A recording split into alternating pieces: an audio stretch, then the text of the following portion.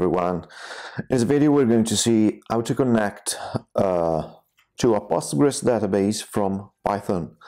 Now we're going to do that with a library called Psycopg2, which is a database adapter for Python.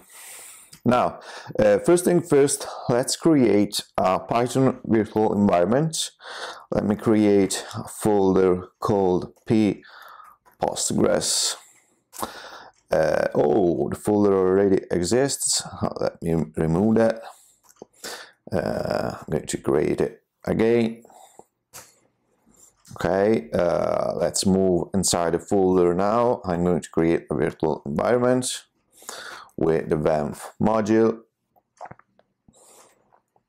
There it is. Let's activate the environment, and I'm going to install Psycopg2.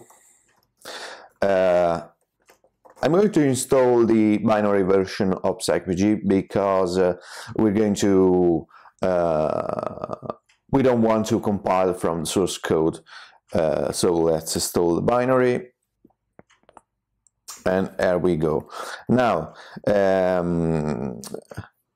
if you already have a Postgres server on your local machine, or in your, or maybe you have a virtual box or stuff like that, you can use that database for playing around with Python. But in this video, I'm going to use heroku for creating a free application with the Postgres add-on. Now, if you want to follow along with me with heroku, you need to create an account here. And once done that, you can install the heroku CLI, the heroku toolbuild. I already installed on my machine, so I'm going to create a new heroku application. We're going to call this Postgres. I hope that name is not already taken. Okay, heroku create Postgres, and we're going to add the heroku PostgreSQL add-on. Okay, here we go. Application is being created. Okay, here we go. Now, at this point, I should see a free heroku application in my account with a database connected to it. And before getting the credential, let me open this project in PyCharm. Okay, with PyCharm opened, let me create a new file here. We're going to call this file connection.py. Now, with PyCharm open, let me configure the interpreter for my project. We're going to use the virtual environment we just created. Okay, to use Psycopg in your project, you need to import the library like so. Once you have imported the package, you can start creating a connection. So, for example, I can say con equal psycopg.connect, and here we're going to pass the credential for my free database. Let me go in the console again. Now, for getting the credential from a Postgres add-on on heroku, you can run the heroku pg credential URL followed by the name of the app. Okay, I misspelled the command. It is, oh yes, of course it is credential colon URL. And you're going to get this connection string that you can just copy paste inside the project. Here we go. I think we're good to go. Now, with this configuration, we can start opening connections to the database. The first thing I want to do when I play around with database is, for example, creating a table. For creating a table, we're going to call a method called execute from a cursor. Now, the theory behind the connection to a database with Postgres is that first you need to open up a connection, and here we have a connection already. And then on that connection, you need to open up a cursor. So think of the cursor as of a light that you can see inside database. So I can say con.cursor, and this method will give me back a cursor I can use on my database for executing queries. So I can say cursor.execute by passing in the query.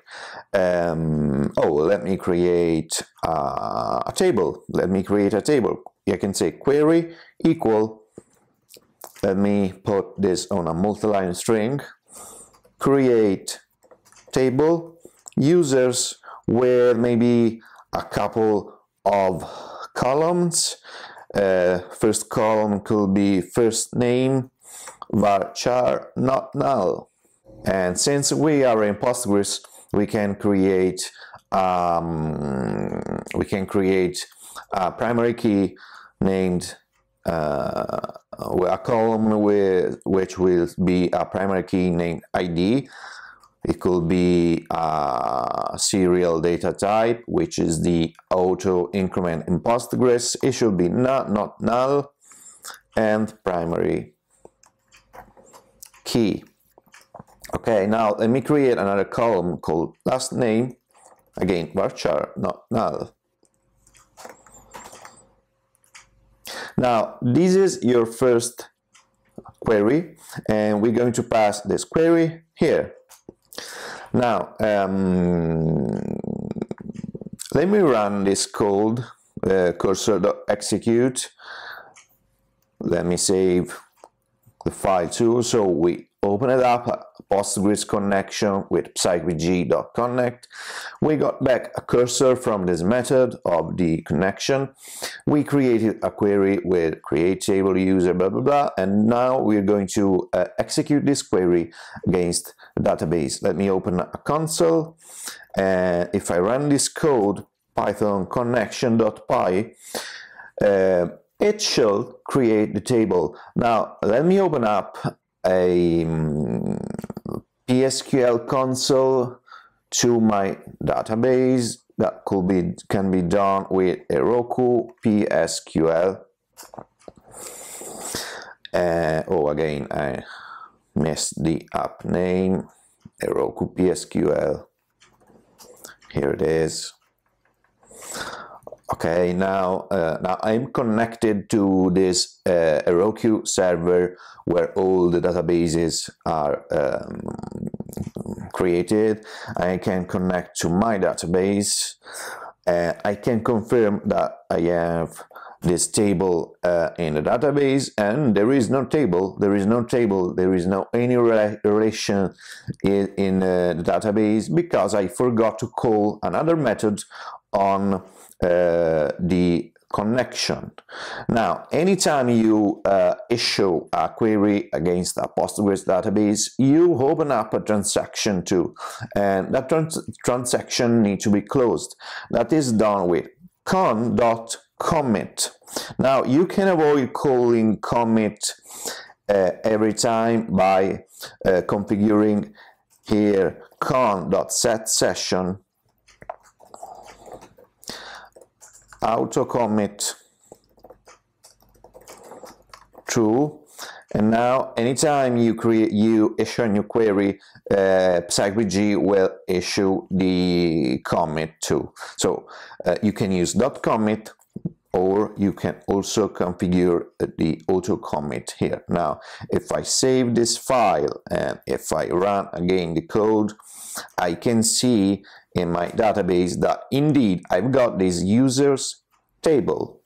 Okay, great. Now how about inserting some data? To insert data, we're going to create another query called insert. Again, that should be that could be a multi-line string insert into users. We're going to target just first name and the last name column values. By the way, if you need a recap on this syntax, which is pure SQL, there is a lot of material online. I will put a link in the description to some SQL tutorial. Okay, so now let me add a first name and a last name here. I think we're good to go. Insert into users with the column name values. Let's tailor. Now let me run again this query with another call to execute. So cursor.execute insert. Since the auto commit is already configured, there is no need to call commit again. But one thing you should be aware of is that when you open up a connection to a Postgres database, you need to close that connection when you're done. And you need also to close the cursor. So we're going to do cursor.close after the last statement and connect.close also. Now let me run this code again. We will have an error, duplicate table, because now the relation users already exists. Now, just for the sake of this video, I'm going to drop the table before creating it again. Please don't do this in production because you're going to cause harm. Anyway, let me run again the code and it should run fine. Column lets does not exist, of course, because SQL values are not double quote strings. You need to use the strong quote, so the single quote. Let me run the code again, and this time it should run. Now let me confirm that indeed there is the table still here, and here it is. And let me run a select all from users, and I will get back let's tailor with the ID 1. Okay, now let me add something else. Here we can create another SQL instruction. Let me add Jane Fonda here. Let's run again the code, and let me confirm that the table has the new user in that indeed there is. And here we go. As you can see, the ID gets auto incremented.